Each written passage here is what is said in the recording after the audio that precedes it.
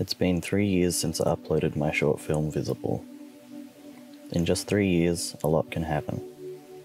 Just recently, the Australian census completely erased non-binary and gender-diverse people. In America, the Trump administration took away anti-discrimination laws, added bathroom laws, and sport exclusion laws, among many others. There are still many state laws in America being passed that are impacting on trans rights. In 2020, Victoria finally made it easier to change the gender marker on birth certificates, now having no surgery requirement.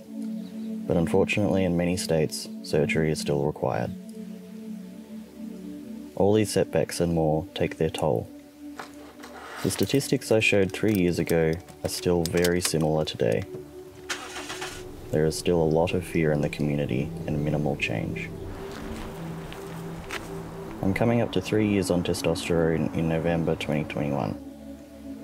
It takes a lot of leaping through hoops to get to this stage, and some people don't make it this far. The wait can just be too great. I'm incredibly grateful and privileged to be able to take this step and wish for it to be more accessible to all trans people. In a year's time, I hope to get surgery, but I will need to save at least $10,000. This surgery to me is life-saving, but unachievable for a lot of people. There are so many pitfalls and hurdles that trans people go through. If you don't know much about the trans experience, please educate yourself. I have some resources below.